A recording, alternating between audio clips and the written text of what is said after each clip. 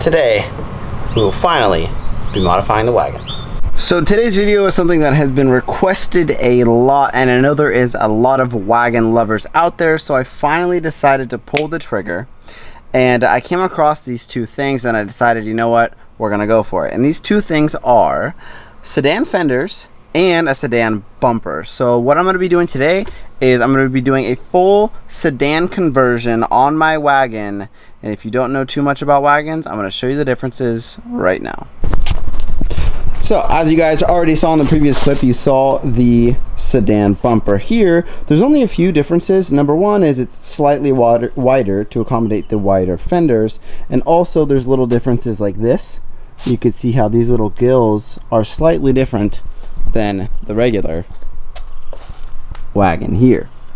Also, the main reason why people do a sedan conversion on their wagons is wagons are essentially like the narrow body, if you want to say that. If you look at the fenders in the wagon now, it doesn't have pretty much any shape to it. It's pretty round, nothing kind of protrudes out. It's super soft in its shape.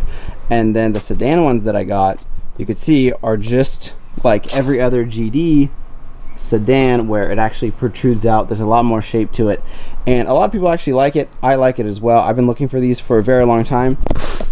They're definitely not in the best condition, but if you've seen my wagon in person, the wagon isn't either, so I wasn't really tripping on that. All I really care about is the shape is going to be better, and the condition of these are better than the condition that they are on the wagon as it sits now. So that's pretty much all that matters. What I'm going to go ahead and do is I'm going to do the full swap, see what it looks like. I think it's gonna be good. So the first thing I'm gonna do is go ahead and take off the bumper. I'm not entirely sure what this bumper is held in with. I'm sure it's a bunch of clips, a couple screws, but I know for sure I think the grill needs to come out. These two little inserts need to come out. I'm gonna go step by step and we'll figure out together. I'm gonna go ahead and start by taking out these two pieces here. I'm gonna go ahead and take this grill out. Well, that's already coming out because I've done it once before. And we'll go ahead step by step. I think we got it.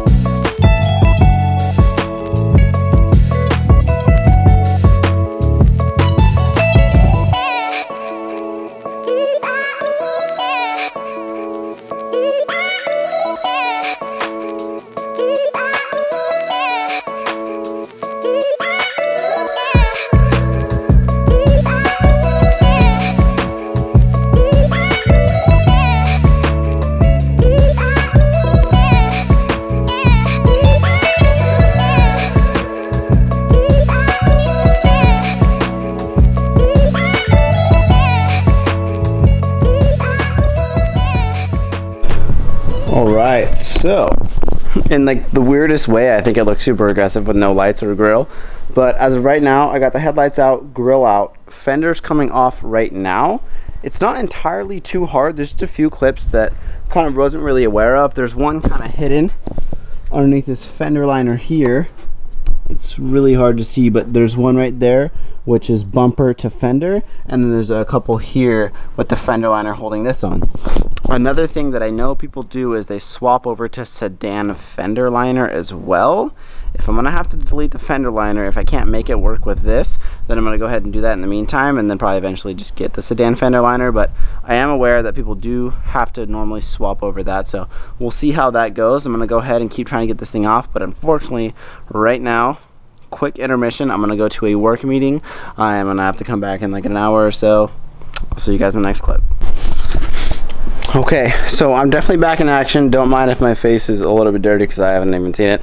I went through absolute battle to take off one of the fenders because one of them, it looked like it was previously taken off. One of the bolts was actually stripped. I had to drill the bolt out, and then it almost looked like someone like riveted it on. Like, I don't know what was going on with the wagon previous to my ownership, but it was not good.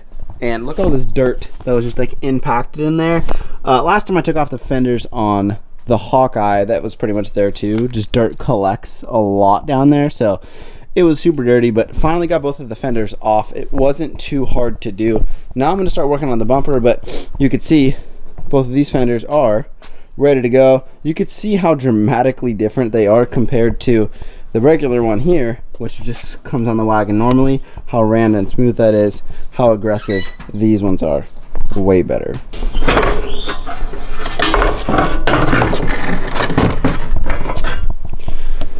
Finally. Oh, that was a lot harder than I thought. And finally, there it is. The bug eye is officially, it almost looks like a blob eye now. Looks kind of sick with no lights. But finally got the bumper off, got the, obviously the fog lights unplugged first. There was 2 more clips that were basically holding the entire thing on, which were basically right there. There's one on this side, one on the other side. Now I'm gonna go ahead, install the new bumper, but I'll show you kind of the compare and contrast for the new sedan bumper and the other one as well. Do you want to be in the video or what? Yes. This is your time to shine. So Pop quiz. When was the first STI made? Was it 2000 for the US? Was it 2002, 2003, or 2004? Don't get this wrong. Just guess. First one to the US. You have this. 3, 2, 1. the US. You failed me. I think the US. Just say it. US 4. What'd you say? US 4. Say it again. The US 4. What number? 2001? No, 2002, 3, 4. 4. 4? Ooh, she got that right. Don't even tell her. Let's go. Okay, so now that we already know my niece is smarter than half of you guys, what are you doing? Out here? No, I didn't. Okay, so now I'm gonna go ahead show you the compare and contrast for the wagon and the sedan.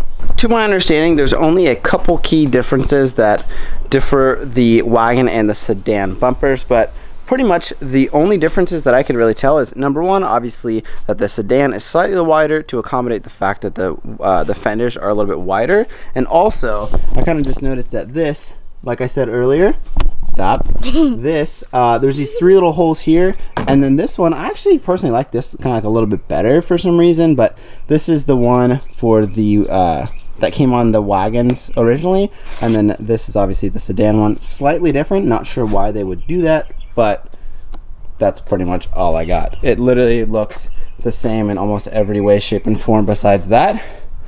Okay, let's go ahead and install it. So I got the fog lights swapped over. I also got the license plate swapped over, and the modification that literally everyone DMs me about, messages me about, comments about is my license plate holder. I get so many messages about it. It's from Rally Tech. I'm gonna link them down below again. They sponsored not only the Hawkeye but also the wagon. They sent a couple out, so super grateful for that. So again, installed one of these guys. You can adjust it just like that. It's super badass. I freaking love these things. Makes it look a lot more aggressive. So of course you got to show the wagon some love. Finally got around to installing it now that the bumper was off. Makes it a lot easier. Now we got the bumper all finalized. We're gonna go ahead, throw on the bumper. We're gonna retain this little foam guy. That foam guy is supposed to be there. I know it looks a little bit weird, but it actually kind of fills out the bumper and also makes it so it doesn't make any like shaking noises or anything like that. It's supposed to be there from factory. Now we're gonna go ahead, install that, install the new fenders, get the final look. I'm excited.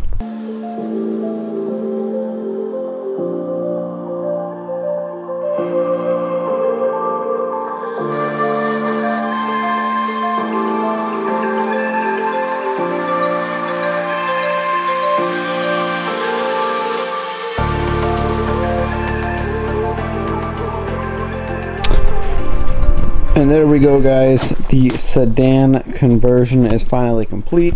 Definitely came out a little bit better than I thought it was going to. You can really tell the difference now of how much it actually protrudes out, and you definitely get some more space to throw a bigger wheel in as well, which is pretty sick.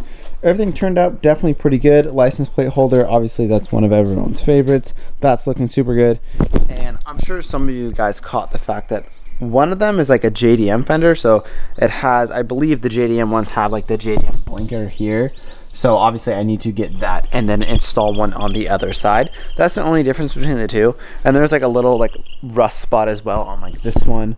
But again, obviously the wagon, it's not a show car. It just has to look a little bit better than it did. The only other one thing to note is the fact that I was talking about how the fender liner doesn't necessarily line up, obviously because these fenders are a little bit wider, but I didn't have too much trouble. I just threw a couple zip ties just to hold it in place.